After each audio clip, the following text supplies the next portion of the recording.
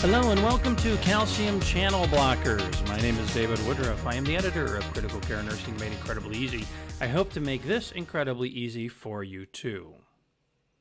Before we start talking about calcium channel blockers, let's talk a little bit about calcium itself and what it does in the body.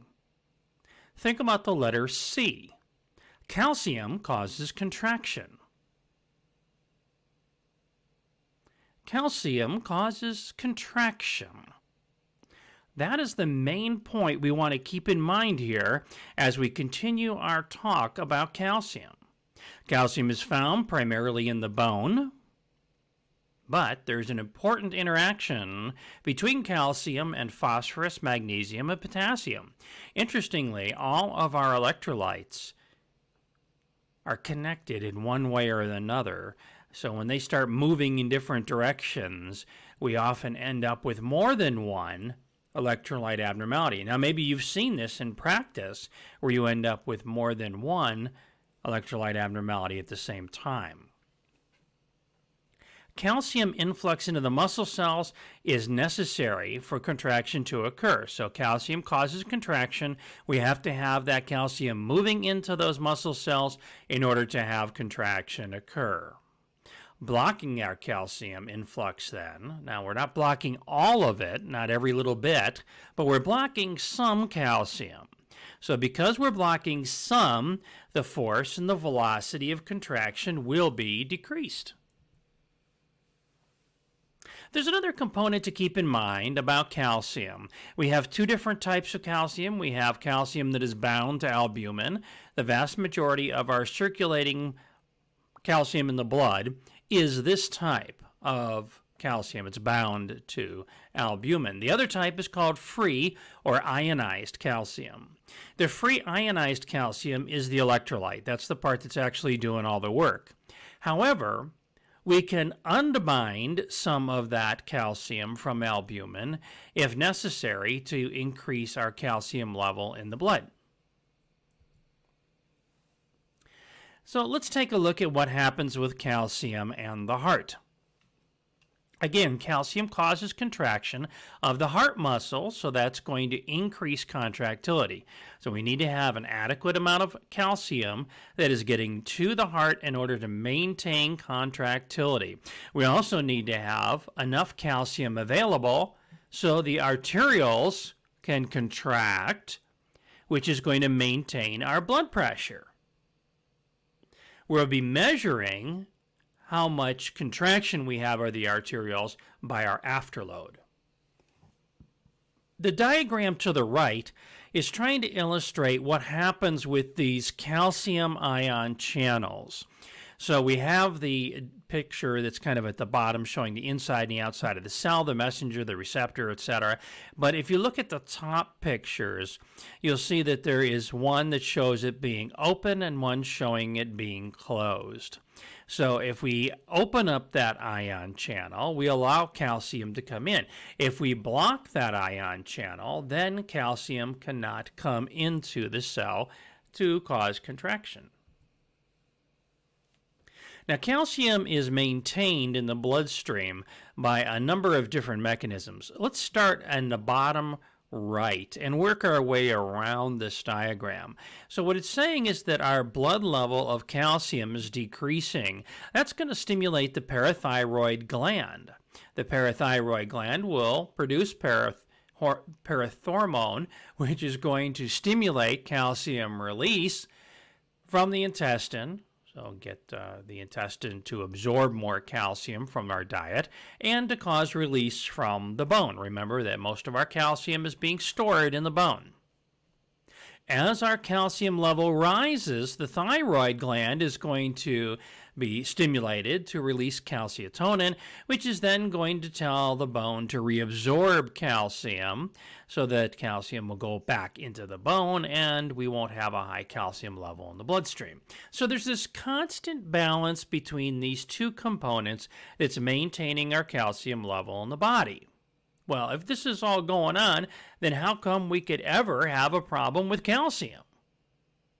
Well, either we don't have enough calcium in the bone to be able to give up to provide more calcium to the bloodstream, or the patient's not getting it in their diet, or both, or we're having a faulty release of calcium, so our parathyroid is not sensing that we have a low level and then stimulating the release of calcium. Calcium channel blockers are going to block that calcium influx. So in that previous picture, we showed that there were these channels that calcium was going through, and calcium channel blocker is going to close off that channel so that calcium cannot make it from outside to inside the cell. Now, this is going to have a couple different effects on our patient. One is it's going to decrease our cardiac output by decreasing contractility and decreasing heart rate. It's going to slow the heart down, and it's going to decrease our contractility. So cardiac output will go down. Also, it'll decrease our afterload by causing vasodilation. So remember, the other piece with this was calcium was causing contraction of the arterioles, which was increasing the blood pressure. Well, if we cause this blockage of calcium so that it's not getting into those arterioles, then we're going to have vasodilation, and that's going to decrease blood pressure. So oftentimes calcium channel blockers are used in our patients to try to decrease blood pressure. In a cardiac patient, we may use a calcium channel blocker to try to decrease the heart rate and decrease contractility. Now, that may sound like it's kind of silly. Why would we do that in a patient who has heart problems? Well, the reason is because if we do those things, we decrease oxygen consumption by the heart. Therefore, hopefully oxygen delivery will meet the oxygen consumption. At the same time, we're also decreasing afterload, making it easier for the heart to pump. As you may expect, some side effects include dysrhythmias. Okay, if we're blocking calcium to be able to get to the heart muscle and to be able to get to the electrical system of the heart, we may not be able to have a normal rhythm, so we could get some dysrhythmias. We're slowing the heart down, etc. Edema can form. We can get a headache from the vasodilation, fatigue as we drop the blood pressure, and drowsiness, flushing, all of those things from dropping the blood pressure and causing that vasodilation. We want to use precautions, though, with heart failure. Edema may worsen in heart failure, including pulmonary edema.